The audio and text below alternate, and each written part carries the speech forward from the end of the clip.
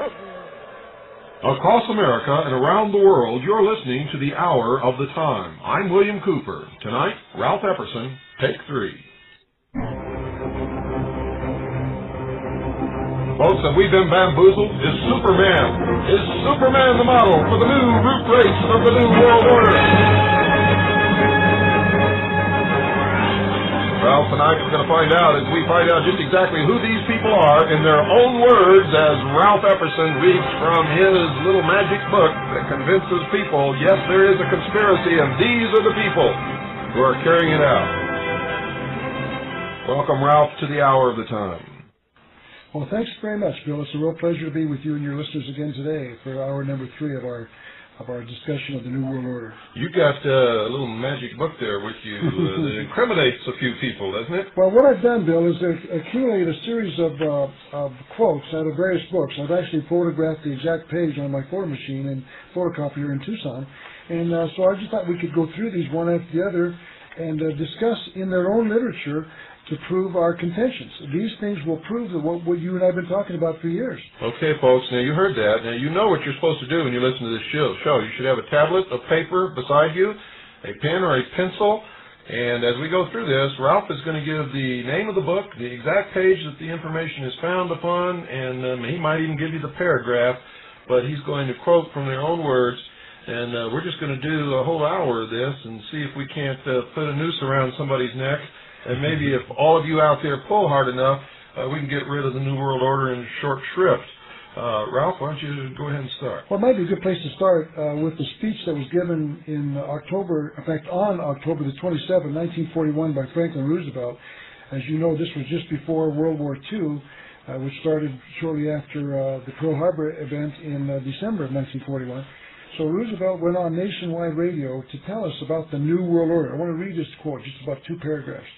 Hitler has often protested, and let's identify Hitler as meaning the head of the German government who was starting World War II. Hitler has often protested that his plans for conquest do not extend across the Atlantic Oceans, but his submarines and raiders prove otherwise, and so does the entire design of his New World Order. I have in my possession a secret map made by Germany, by Hitler's government, by the planners of the New World Order. And your government has in its possession another document, a document made in Germany by Hitler's government. It is a detailed plan which, for obvious reasons, the Nazis do not wish to publicize just yet, but which they are ready to impose a little later on a dominated world if Hitler wins. And then this is the key. It is a plan of Hitler to abolish all existing religions. Now, where did you find that quote, Ralph? That quote is in a book called The Vital Speeches of the Day, published in New York City on November 15th, 1941, volume 8, page number 3. Now, you talked about New World Order there. Hitler talked about the New World Order? Yes, exactly. You mean that's not something that George Bush just made up off the top of his head to get the American people to go along with Desert Storm? No, he's talking here about the same identical New World Order that George Bush wants. The New World Order is out to abolish all existing religions. So what Mr. Roosevelt was telling us is absolutely accurate. And I want you to know in one simple sentence that the New World Order of Adolf Hitler is no different than the New World Order of George Bush.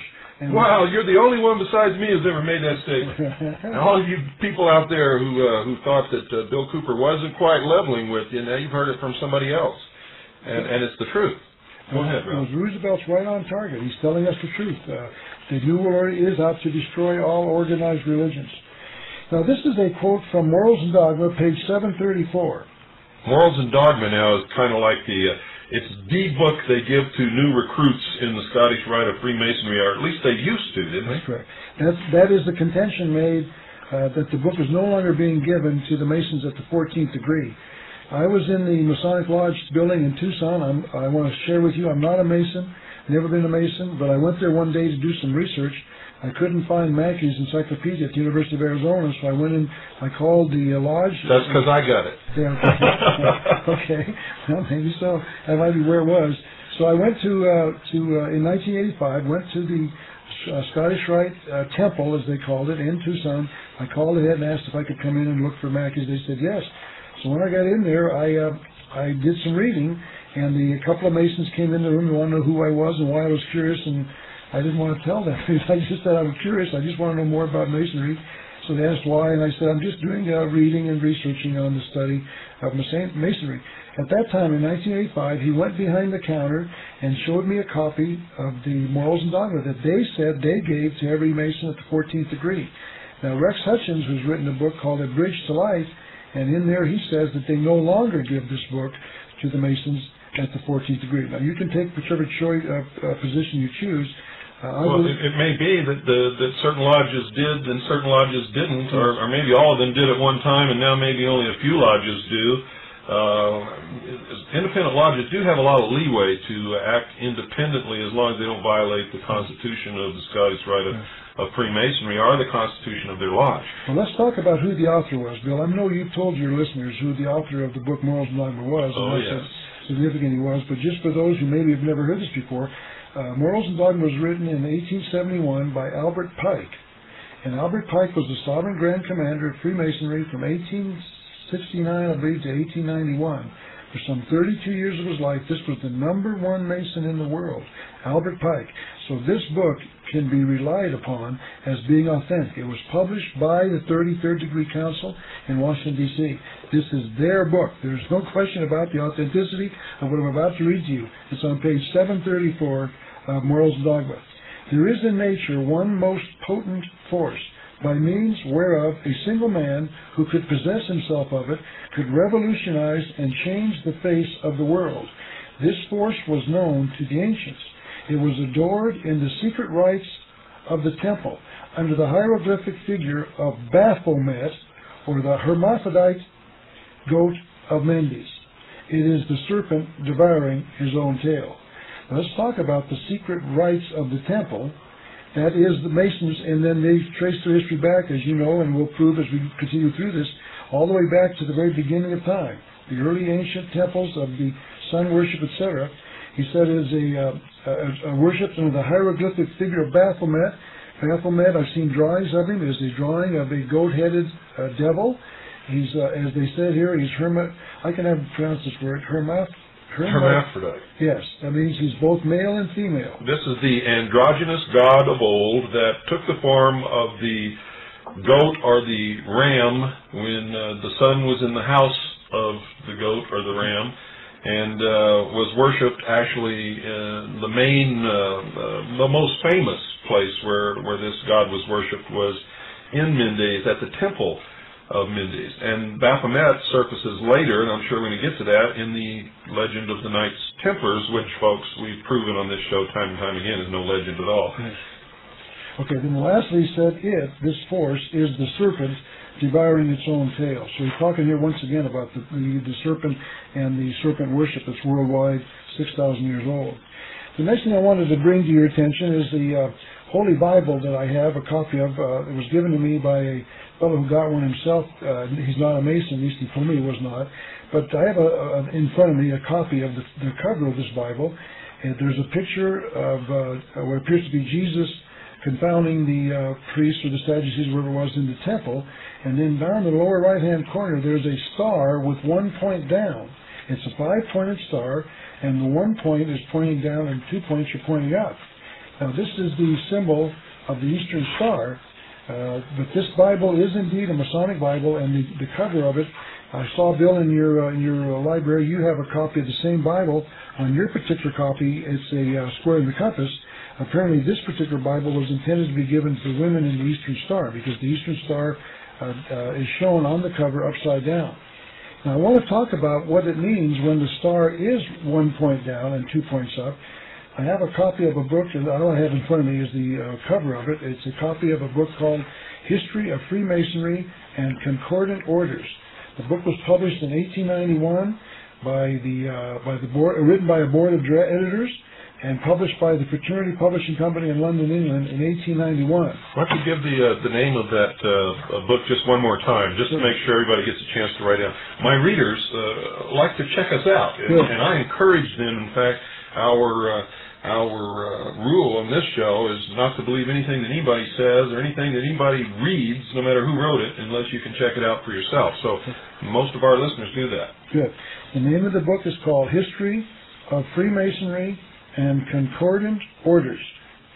It was published, in fact it says History of the Ancient and Honorable Fraternity of Free and Accepted Freemasons and Concordant Orders, illustrated, written by a board of editors, Boston and New York, USA, the Fraternity Publishing Company, London, England, 1891. Now this book, on page Roman numeral 3, meaning III, it shows the board of editors. There's probably 70 names here, I believe, all of which are high-ranking 32nd or 33rd degree Masons. Each one is listed by name, his degree, and where he comes from. So this book is a compilation of the writings of maybe 70 different high-ranking Masons. Well, 70 is also a significant number when you look at the makeup of the priesthood of the Temple of Solomon and also the Mormon Church. That's correct. Now let's go here now to page 49 of that book. Bill, you'll have to trust me, but if you want to look at this as well, you can confirm it. That here on this page 49 of this book, there's the caption on the top is the Divine Plan. We have a drawing of the two stars, one with the traditional 1 point up and the 2 points down. And then you reverse it over and you show 2 points up and 1 point down. And lo and behold, we see inside the drawing of the the star with the 1 point down is the drawing of a goat. The beard is the lower point. His 2 ears are the 2 right angles, and his 2 horns are the 2 points looking up. It's hard to describe, of course, the drawing of a star. And this is, in fact, the goat of Menzies. Exactly. There's no question. Or Baphomet. Baphomet is right here on page 49 of this book that we just described. I'm going to read you a short paragraph on page 49. It reads as follows. This star represents God, all that is pure, virtuous, and good, when represented with 1 point upward. So when the point goes up, meaning the 2 points are down, the traditional version that we see everywhere around the world, that represents God with a capital G, with all that is pure, virtuous, and good. Then it says, but when turned with 1 point down, it represents evil, all that is opposed to the good, pure, and virtuous. In fine, it represents the goat of Menzies. And this is the symbol of the female or women's branch of Freemasonry called the Order of the Eastern Star. Yes. And you just read that, and I've witnessed this, that this came right out of a book written and published by Freemasons. Yes. In other words, they are admitting that when the star is turned over and 1 point down, it, quote, is opposed to the good, pure, and virtuous. In fine, it represents the goat of Menzies. Correct. In other words, here we have a documented evidence that the Eastern Star is 1 point down, and it means the goat of Menzies. The goat of Menzies is, as we just read, Baphomet, and you name it. Also absolute proof, I should say more absolute proof, piled upon all the other absolute proof that we've put out to you that Freemasons are liars. They've been lying to us all the time. And now, most Freemasons on the lower level of this pyramidal structure of organization are just a bunch of fools who join something that they know nothing about, thinking that they're going to get benefits out of this, and they do, material benefits. The spiritual, however, is a vacuum, and they're held there by these supposed brotherhood friendships and dedication to the order and the material benefits they get through their interaction in business with their fellow Masons.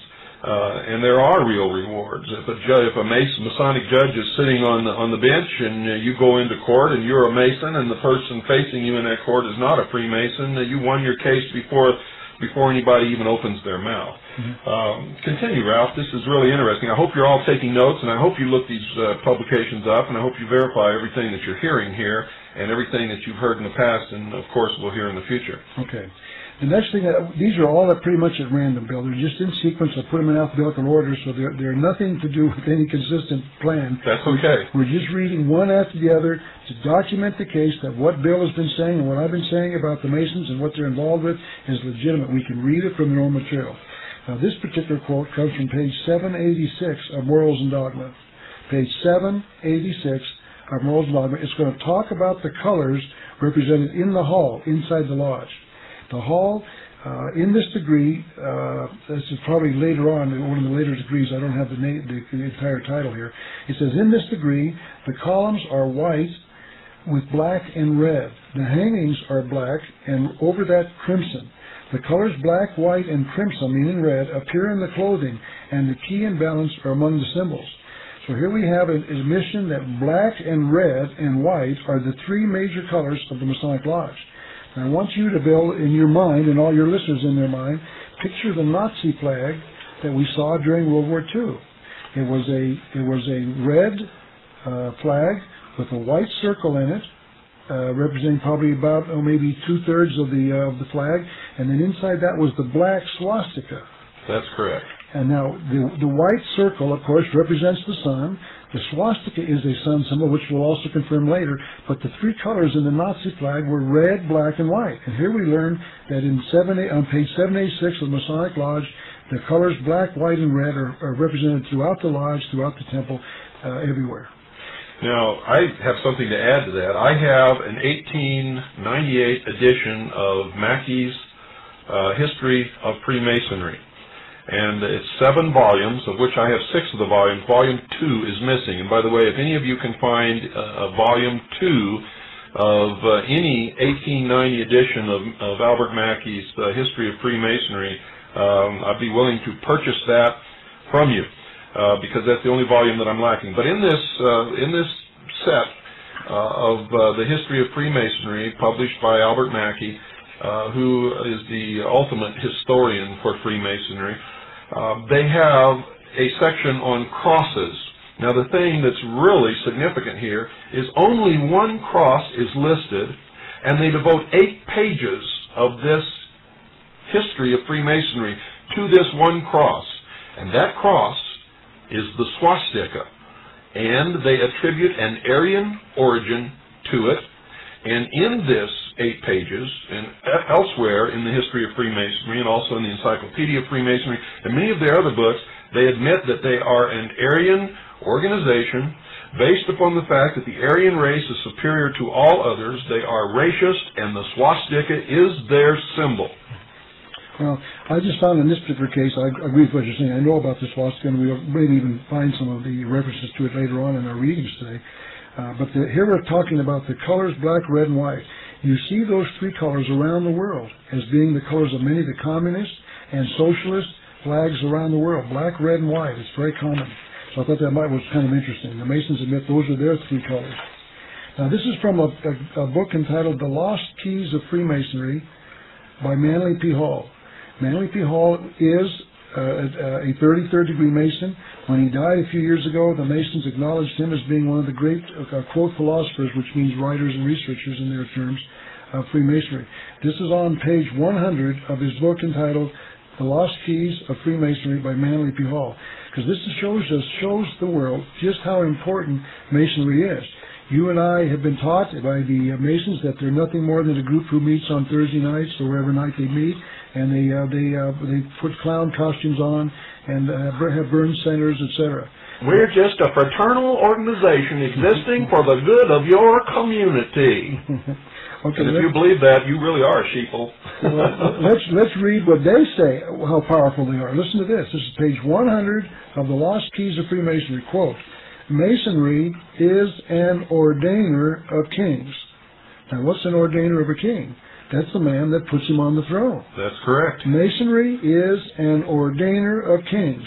Its hand has shaped the destinies of worlds. So this is not a little lodge on Thursday night. It's not out there to build burn centers and hospitals for the children. This is an ordainer of kings, and its hand has shaped the destinies of worlds. That's power. We're just a fraternal organization existing for the good of your community. Now let's read this one. This is another book by Manly P. Hall that further talks about the power of the Masonic Lodge. This is a book called What the Ancient Wisdom Expects of Its Disciples. I'll repeat it again. What the Ancient Wisdom Expects of Its Disciples, written by Manly P. Hall. This is on page 58. Listen to this quote. The ancient initiates are the invisible powers behind the thrones of earth, and men are but marionettes dancing while the invisible ones pull the strings. We see the dancer, but the mastermind that does the work remains concealed by the cloak of silence. Does that sound like a lodge that meets on Thursday night? Not to me, it doesn't. Not at all. Now, folks, with bearing that in mind and understanding that Walt Disney was a member of this secret college, this hidden fraternity, Go watch Pinocchio again. Go watch Pinocchio again and understand that when he was just the wooden puppet made by his master or father, Geppetto, that he was you. And he received the gift of the morning star, Lucifer. And listen to that song again, When You Wish Upon a Star. And then watch what happens to Pinocchio as he becomes an initiate of the hidden order. And this is what your children are being indoctrinated in. And then go back and look at a whole bunch of the other things that Walt Disney put out that your children are watching, and understand. Read the new biography that's out on Walt Disney, which I haven't read yet, but I've derived all this information from my own research. He was instrumental in the intelligence community. Every time they held a top-level secret scientific meeting where they discussed the exploration of space, representatives of Walt Disney Studios attended, and I can prove that and document it. But go ahead. I just want to show you how insidious these people are. Go ahead, Ralph. I'd like to, if I may, Bill, reread that quote. I want you to see exactly what they're saying, and also what they think of us, the average American, the person who sits by and believes the Masons are a group of men who meet on Thursday nights. The ancient initiates. Now, the Masons acknowledge, as you know, Bill, and I know as well, they acknowledge their history back to the ancient initiation ceremonies of the ancient pyramids, etc. So the ancient initiates, meaning them as well, current, from them now to current, absolutely, are the invisible powers behind the thrones of earth. So the ancient initiates are behind the government that you and I see on the surface. And men are but marionettes. Who's that? Who are they talking about? They're talking about you and I. We are marionettes dancing while the invisible ones pull the strings. Bah. Bah. He said, we see the dancer, but the mastermind that does the work remains concealed by the cloak of silence. Now, folks, don't feel bad, because most of my life I was in the same situation that a lot of you find yourself in now, just learning about this and saying, gee, how could I be so dumb? How could I be so blind? How could they be doing this to me and to everyone else? We all have to face that somewhere in our life, and we all have to recognize that we've been very stupid, very ignorant, very apathetic, and we have to face that fault within ourselves and make a vow to change that and change it right now and never let it happen again. This is the purpose of this show, is to wake the sheeple, empower the people, give you powerful tools, show you that you have everything within yourself that it takes to turn this around. You don't need Trojan horse leaders. You don't need to look for some knight in shining armor riding up on a white horse to save you. If you're one of those people, then you're doomed, because there aren't any people who are going to come and save you. You have to save yourself. Wake the sheeple, empower the people, and once that's done, then we together can save freedom for the world. And Ralph is one of the great warriors out here on the battlefield, standing with me, fighting this battle that many of you never even knew was going on. Okay, let's keep going. This is not written by a Mason, but it's written by one who knows about the Masons. This is the book entitled The Externalization of the Hierarchy by Alice Bailey. Now, I do not know when this book was published. It doesn't say, as far as I can tell, but I believe, Bill, you probably confirm, I think she wrote around 1920, something like that neighborhood. Yeah, and she used to publish a newspaper called Lucifer. Yeah. And she was, at one time, the head of the Lucis Trust. Yeah, if I may, we'll cover that right now. On the bottom of this cover, the book, I have what they call the frontispiece, Xerox, for this book that I've got in my hand. It says that this was published by the Lucis, L-U-C-I-S, publishing company in New York, United Nations Plaza in New York, and also the Lucis Press Limited in London. And the word Lucis is Latin for Lucifer. They used to call the publishing company the Lucifer Publishing Company. That's correct, until a lot of people came down around their ears about that, and their offices were and still are in the United Nations building in New York.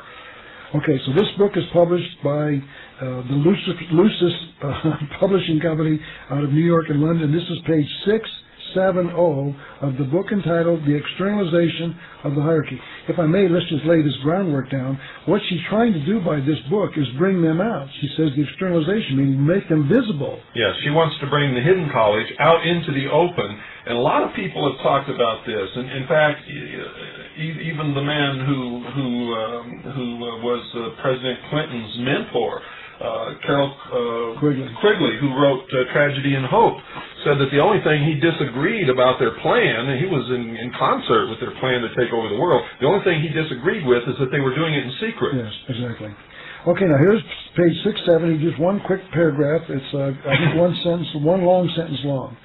The one thing which humanity needs today is the realization that there is a plan which is definitely working out through all world happenings, and that all that has occurred in man's historical past and all that has happened lately is assuredly in line with that plan. That's correct. And I might want to remind you all that one of the greatest backers who really gave Bo Gritz his financial start was a man named Paul Fisher, who was a very highly degreed Freemason, who wrote a book also called The Plan.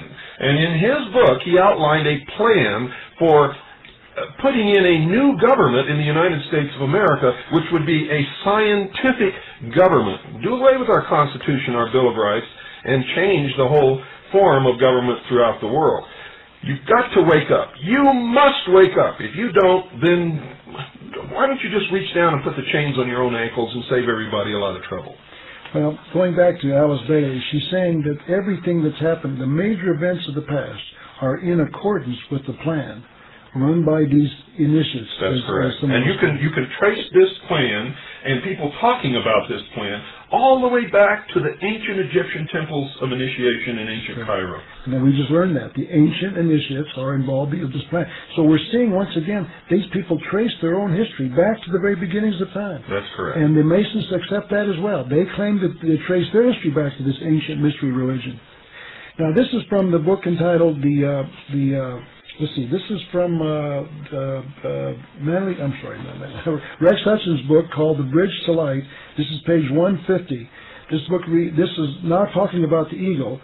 As you know, Bill, the eagle is the national symbol of America. It's on the right-hand side of the back of the dollar bill. By the way, those of you that have the ability to magnify that eagle drawn on the back of our Great Seal might find it of some interest. If you can count the feathers on the right wing, there's 32, and on the left wing, there's 33. And I know people say that's some sure coincidence, or the artist made a mistake. Oh, yeah, just a coincidence. 32 degrees are the highest number of degrees in the Scottish Rite of Freemasonry, and the 33rd degree is the meritorious degree given for work towards the furtherance of the Great Plan. That's exactly what that degree is awarded for, and that's what Bo Gritz is working for now, if he hasn't already achieved it, because he said at Freedom Call 90 in Las Vegas at the Showboat Hotel when he introduced himself that he was, and I quote, a 32nd degree Freemason of the Scottish Rite, unquote. Let's go back to the eagle. This is on page 150 of the book entitled The Bridge to Light, written by Rex Hutchins. This emblem, meaning the eagle, is of great antiquity, figuring in the symbolic inventory of the Egyptians as the sun. As wisdom is attained through reason, the eagle is also symbolic of reason. Page 150 of Rex Hutchins' book. Okay, hold that thought, because we've got to take our break now. Don't go away, folks. We'll be right back after this very short pause. Well, Ralph, this is a memorable series, and I'm sure that our listeners are not going to forget your guest appearance on the Hour of the Time for 5 nights in a row for quite a while, because you're really bringing to their ears some verification of a lot of the things that I've been telling them for many months, over a year now. And you didn't get any of this from me, did you? No. Once again, Bill, we're reading this from their own literature. You can't argue with the sources. These are their legitimate books that they publish. They tell us. They acknowledge. In fact, Rex Hutchins himself gave me this copy of the book I made in Tucson. By the way, it's interesting. Rex's book was published when he was a 32nd degree. After he published this book, or the 33rd degree council published his book, I've been told that Rex became a 33rd degree Mason. So Rex has now been illuminated. He lives in Tucson, by the way. It'd be an interesting guest if you could ever get him to do it. I don't think he will. I want to apologize to you all out there for that little coughing fit. I breathed when I should have swallowed when I took a drink of coffee. So please forgive me. Okay, let's continue with another quote from Rex's book entitled The Bridge to Light. On page 142, he continues to discuss the eagle as a symbol of the Masons and of the ancient initiates. He says the eagle, page 142, the eagle also represented the great Egyptian sun god, Amun-Ra. It is the symbol of the infinite supreme reason or intelligence. So here we see once again a connection back of the eagle, very back to the very beginning worship of Amun-Ra, the sun god. And there's also this thought about the intelligence reason. This is throughout their literature. You can find it constantly references of the eagle back to the sun god, etc. Well, this is connected with their Luciferian philosophy that man was held prisoner in the Garden of Eden by an unjust, vindictive God and was set free from this bondage by Lucifer through his agent Satan with the gift of intellect, primordial knowing, and that's what that's all about. They believe that Satan told them the truth, that man surely will not die if he eats of the fruit of the tree of knowledge and will, in fact, himself become God. That's correct. And that's the promise of all these mystery religions and even of the Mormon Church. That's correct. Okay, now we're going back to the book entitled What the Ancient Wisdom Expects of Its Disciples by Manly P. Hall, page 23. Here's what he said. In the remote past, the gods, plural, small g gods, walked with man. These they labored with, preparing them to carry on the work of the gods. They left the keys of their great wisdom, which was the knowledge of good and evil. So here once again we're back to the Garden of Eden, the tree of the knowledge of good and evil. That's where it all starts, and all of you people out there who all your life have been sitting around saying religion is a joke, it doesn't mean anything. Let me tell you something. It may be a joke to you. You may be an atheist. You may not even believe in God. But if the people who hold the power to make nations rise and fall, the power to make armies march at their beck, to chop off your head if they want to in the dead of night, if they believe it, then it's not a bunch of bunk, folks. It's something that you need to understand and know. And from my own personal point of view, if you don't believe in God, you have no protection from what's coming whatsoever. Okay, now, once again, we're going to continue with this thought. I got a couple of quotes, I guess, on this good and evil. This is from page 844 of Morals and Dogma.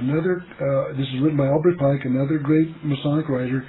Here's what he's got. Now, he's reading, this particular quote is in parentheses, in quotation, so I'll read that first and then we'll continue. Quote, ye shall be like the Elohim, knowing good and evil. That's in quotes and in italics. That thought had the serpent of Genesis said, and the tree of knowledge became the tree of death. Notice what he said. That God gave us the tree of the knowledge of good and evil and told us not to eat from there because if we did, we would become as God. Well, he said if we did, we would surely die. Yes. And would become as God, knowing good and evil. The difference between good and evil. So what God was doing was saying to mankind in the Garden of Eden, I am going to teach you what is right and wrong. You are not to decide, because when you do, as we know, you mess it up. Like Adolf Hitler decided he knew what was good and evil. Yeah. So what we're saying here is that the purpose of the tree of the knowledge of good and evil in the Bible was to allow man to be free, but under the guidance and of the truth of the Bible, the truths meaning the moral absolutes. So here we now have this tree now becoming the tree of death. That's correct. For 6,000 years, going back now, this is continuation of the quote on page 844 of Morals and Dogma. For 6,000 years, the martyrs of knowledge, who are those? That's us, toil and die at the foot of this tree, that it may again become the tree of life. So what they're saying is that they're hoping that after 6,000 years, they will allow this tree, us, to decide for ourselves what is right and wrong. That it will no longer be the tree of death, but the tree of life. And there's another distinction here that is the basis for all of the misinterpretation of this by these people, is that God said, if ye eat of the fruit of the tree of life, ye shall surely die and become as gods, and that you will know the difference between good and evil. Now, he didn't say man will become God. He said man will be as God in the fact that he will know the difference between good and evil. He didn't say that man was going to become God, and he said the promise is that you will surely die. Now, the promise of Satan to Adam and Eve was that you will not die and you will become gods. And that's what these people believe. And it is false. It is a lie. And, well, if you don't believe me, just watch Shirley MacLaine as she grows old and dies while she's insisting that she's God. Yes, I remember that in her movie that they showed on television. She stands by the edge of the lake or the river or ocean, wherever it is, with her arms outstretched, shouting, I am God. Yes. I love to ask those people that believe that. I say, listen, I'll tell you what you do. Why don't you get all of you together that believe that, and next Thursday morning, create a new universe. Do it all together. All of you together. Create anything. Yeah, make a new universe. In fact, we'll move the other one over and make a new one. Let's continue now, once again, with this thought about good and evil. This is from page 169 of Morals and Dogma, written by Albert Pike. He says, the true use of knowledge is to distinguish good from evil. So once again, we are to use our mind to decide for ourselves what is good and evil. That's right. Now we're just continuing somewhat at random. This is from the book entitled The Secret Destiny of America, written by Manly P. Hall. This is on page 14 of the book. In the very beginning it says, we're talking here about the Great Seal of the United States. The design on the reverse of the Great Seal. Now let's carefully point out what that is. The reverse side is the one with the pyramid in the eye and the phrases Annuit Septus and Novus Ordo Seclorum. So he says the design on the reverse of the Great Seal is even more definitely related to the order of the quest. The pyramid and the all-seeing eye represent the universal house surmounted by the radiant symbol of the great architect of the universe. That's right. And notice, folks, he said the order of the quest. Where have you heard that before? If you read my book, I mean, I make the point that the people behind this call themselves the members of the order of the quest. Okay. So the order amongst other things. Yeah, they were the ones that brought America, created America. That's they were the ones who set this nation up, according to Manly P. Hall. Notice, by the way, the title of his book. It's called The Secret Destiny of America. Mm-hmm. And you say, wait a minute, what do you mean secret destiny? This is the land of the free, we the people, by the people, for the people? No. You mean we're not determining our own future? Yeah. It's already been determined for us? That's what Manly P. Hall's saying. That's exactly the truth. And we Americans stand by and allow this to go by unnoticed. It is bizarre. He's telling us we have a secret destiny. He knows what it is. He knows who's bringing it to us. We've already seen they're mocking us by calling us men or marionettes. We see the dancer, but we don't see the one pulling the strings, meaning on us. And we allow this. And then when you and I come along and try to point it out, we're the ones brought under this. That's right. But they mock us all the time because they think we're too stupid to figure it out. Oliver Stone and Fletcher Prouty were mocking us in the movie JFK when they asked the question, who killed Kennedy? And then back off and show us the Washington Monument, exactly, which answers the question. They mock us when they put the eternal flame, which is the symbol of their God, the fire, the sun, the light, Lucifer, on the grave of our fallen president. And I can go on and on and on and on. They've been throwing it on our face for centuries. And we're just now beginning, some of us are not sheep anymore. And we're just now beginning to put all the pieces of the puzzle together and wake up to our own potentials and our own powers. And that's what we want to do. We want to wake you up. We want to empower you. We want to show you the reality compared to the fantasy world that you've been living in all your life. And we want you to get out here on the battlefield with Ralph and I and many other real patriots, not Trojan horses, whom you've been following for most of your lives. Okay, once again, now we're going to continue with our subject of the Great Seal. This is once again written from The Secret Destiny of America. This particular quote is on pages 177 and 178. Of The Secret Destiny of America, written by Manly Palmer Hall, 33rd degree Mason. But if this design on the obverse side, now the obverse side is the one with the pyramid and the obverse side is the one with the eagle. The right. Reverse is the pyramid. That's correct. So we'll go back. If the design on the obverse side, meaning the eagle side, of the seal is stamped with the signature of the order of the quest, the design on the reverse is even more definitely related to the old mysteries. Absolutely. So that's what we got to understand. That the eagle is only a symbol of the sun god. What's this pyramid all about? What's the eye all about? Why the Latin phrases? He's saying that side has far more significance to our secret destiny than does the eagle side. It certainly does. And for those of you who have attended any of my workshops or lectures, I have shown you what the order of the trapezoid works out to in a formula, which in the New Age movement is called the pyramid. Under the pyramid, when something is created, its opposite is always created at the same time.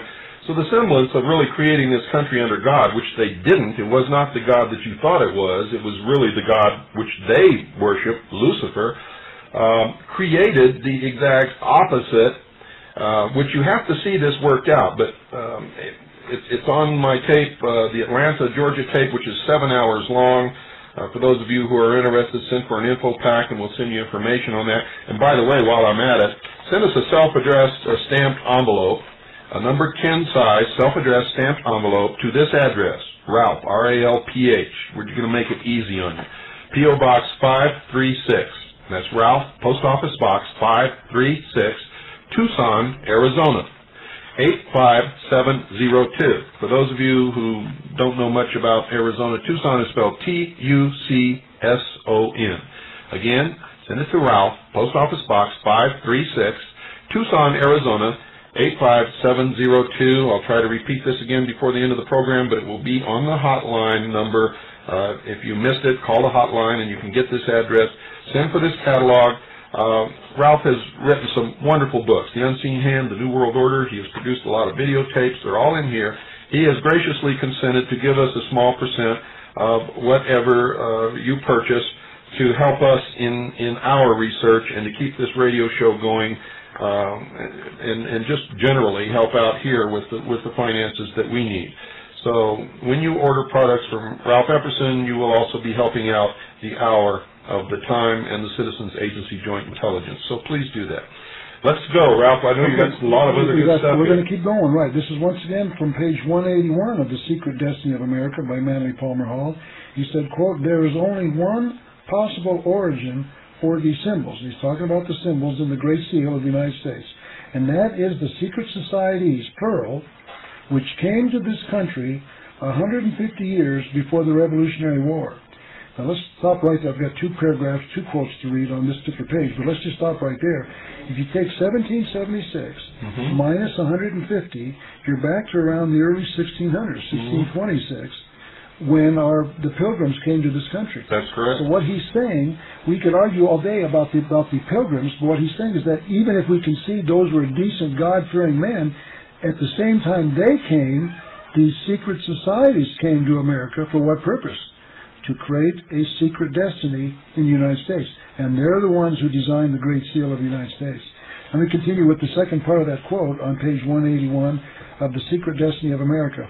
He said, "The Great Seal was directly inspired by these orders of the human quest, and that it set forth the purpose for this nation, as that purpose was seen and known to the Founding Fathers, who were the ones who put the Great Seal together in 1782. Can you start to understand what we're talking about, Bill? I'm sure you know what I mean. Oh, yes. In fact, I know when Columbus set sail and discovered America, and he had 3 ships, the Nina, the Pinta, the Santa Maria. He bore on the sails of his ships the device of the Knights Templars, the red Maltese cross. And that was the symbol of the Knights Templars. He also planted a Templar flag on the beach of the first beach that he landed on as the symbol of the society that he represented. He also represented, we know, the Order of the Quest called the Order of the Golden Fleece, or the Jason Society. And we found historical connections between him and Sir Francis Bacon and many other people. By the way, you mentioned the Jason Society. Yes. I do not know this. This is my interpretation of that name. In June and December of each year, the sun appears to start to come back from its journey to the south. June through December, June 22nd to the 25th of December, the 25th of June, and the 22nd to the 25th of December. If you take the months between those various dates, July, August, September, October, November, you get J-A-S-O-N. So Jason, then, I believe, I don't know, this is my own opinion, stands for the 6 months, or the actually 5 months, July, August, September, October, November, J-A-S-O-N, for the 5 months when the sun is in its hierarchy coming back to mankind. That's correct. And if you didn't have so much stuff there to go through, and if you weren't the guest, I could spend a few hours just on the meaning of Jason and the search for the Golden Fleece. This is all it has to do with the occult of the secret societies and the search for the ultimate. Well, I'm not going to go into it. That's another program. Okay. Go ahead, Ralph. Okay. If I get started, I won't stop. That's the thing about this, Bill, and I know you know this as well as I do.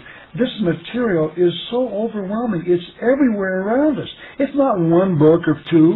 It's hundreds and literally thousands of research. It's there. All we got to do is find it. That's right, and it's more interesting than any trip to Disneyland, than any novel that anybody could possibly ever write. And I just can't understand when I see somebody sitting down, reading a novel, learning nothing, filling their head with junk, and they could be really researching the real history of the world and what really makes things work. And this is so interesting and so exciting, and then have the knowledge that it takes to take us out of their control, where we can have some real say in our own destinies and determine the future of the world. And it just makes me sick that people don't understand this. They think that the fantasy book they're reading is really good. They don't understand that nobody in this world has an imagination that can beat the real situation in the world. That's true. That's true. The next quote I want to refer to is from a book entitled The Reappearance of the Christ and the Masters of Wisdom, written by Benjamin Creme. Benjamin Creme is, as you know, Bill, running around the United States and I think probably Europe as well, talking about the appearance of a man that he calls the Christ, Lord Maitreya. And this is a book that talks about Lord Maitreya and his, quote, reappearance, unquote. I want to read now from pages 28 and 29. Here's what he said. In every age, teachers have come forth from the spiritual center to enable mankind to take its next evolutionary step. All perfect men in their time, all sons of men who became sons of God for having revealed their innate divinity. They are the custodians of a plan for the evolution of humanity and the kingdoms of nature.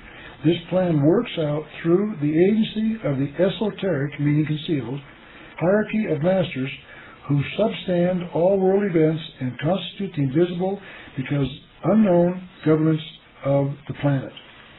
So here he's saying, once again, there is a plan at work. Who's behind it? These ancient initiates who have come forth to save us and save mankind. Now, when he talks about the sons of God, he's really talking about the sons of light, and the light is Lucifer, and their God is Lucifer. And when they talk about God, they are not talking about the God that Christians and the followers of the Prophet Muhammad and many other people in this earth consider to be God. That's correct.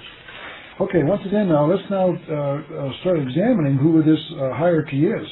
On page 181 of his book, entitled The Reappearance of the Christ and the Masters of Wisdom, Benjamin Creme says this: Marxism, meaning communism, Karl Marx, is not only a narrow economic theory, it is to do with the basics. Let me start over again. Marxism is not only a narrow economic theory, it is to do with the basic laws of mankind's nature and interrelationship. Man is one. That essentially is what Marx is saying. Here's a man praising Karl Marx. And I'll tell you why in a minute. He's saying that this hierarchy is based on communism, Marxism. And I'm going to prove that again in a few more. In fact, in the next quote. On page 180 of the same book, The Reappearance of the Christ, he says this. Here he's answering a question asked of him by someone interviewing him. He says, the questioner says, the interviewer says to Mr. Creme, you mentioned that Marx was working for the hierarchy. Now, who's the hierarchy? The group leading this plan. That's correct. That's the leaders of the secret societies, plural, who are bringing about the New World Order. And here's Mr. Creme's answer, quote, page 180 of The Reappearance of the Christ and the Masters of Wisdom. He says, quote, Marx was indeed a member of the hierarchy. So here he's admitting that Karl Marx is inside the inner circle of those planning our future in this New World Order, this secret teachings, you name it. Now, Senator Joseph McCarthy was actually right in what he felt was happening to this country, and that we'd been infiltrated and were being destroyed from within. He just didn't know what to call it, did he? That's correct. Well, Joseph McCarthy was, as long as he was talking down into the Communist Party and saying there are communists that work in America, he was praised as a great American hero. Anyone that does that, if you attack Angela Davis and what's his name, Gus Hall, you're a great American. But the problem with McCarthy is he looked up and saw the connection between the government people and these communists, and that's when he got in trouble. He looked up. Don't look up. Look down. Well, that was his whole purpose, was to say that these people not only exist, and their goal is to create a worldwide communist government, but they're in our government, and I know who they are. That's right. And that's when they had to beat and destroy him. I cover this in my book, The Unseen Folks, I Knight. think that's the real reason James Forrestal committed suicide, because he was initiated into the 33rd degree of Freemasonry and then began to find out who the others were and what they were doing. And then all of a sudden, the next thing you know, he didn't really commit suicide, folks. He was thrown out that window. Yes, I believe that's true. I cover that in my book as well. Let's talk about that briefly. Forrestal was indeed right in the middle of this thing. You're right. He was an international banker, had become the first Secretary of Defense. He apparently, during the meetings at Yalta, Potsdam, and Tehran, started to see what was going on in this world. And you're right, Bill. I commend you for saying that. He started to figure out, and within days of that, he was keeping diaries, by the way. That's right. He was fired by Truman. Yes, fired by Truman, and then picked off the streets of Washington, D.C., and taken to Bethesda and labeled, quote, insane, unquote. That's right. And then... And they had no authority to do that, by the way. No, there's no one. They had no authority whatsoever. No. They confined him to the middle ward of Bethesda Naval Hospital. Same place, by the way, where they took Richard Nixon. Yeah. And Nixon, by the way, mentioned that if he went to Bethesda, he'd never come out alive. Right? Remember that when he had this pleurisy in his leg. That's right. And when he finally held a press conference at Bethesda, he told the members of the press corps there, he said, if it weren't for you guys, I'd be dead. That's his exact words. Okay, I'm going to skip by the next few quotes because I think that's, we probably are getting close to the end of this program. Well, if we have time, we'll get into this thing about Hiram Abiff and in some of these writings. Oh, wait a minute. I got to cut you off here, but we're gonna be back tomorrow night. Can you be back tomorrow night? Yeah, I'll be back tomorrow night. Fantastic. Okay, we've got to go, folks. Don't forget, send a self-addressed stamp number 10 envelope to Ralph, Post Office Box 536, Tucson, Arizona 85702. Once again, Ralph, Post Office Box 536, Tucson, Arizona 85702. If you order anything from the catalog, folks, please specify that you listen to the hour of the time so that we will get a small percentage to help us with our efforts and to keep this show going. Thank you very much, ladies and gentlemen, for being such good listeners out there. Remember, take these references that we give you and look them up. Good night, and God bless you all.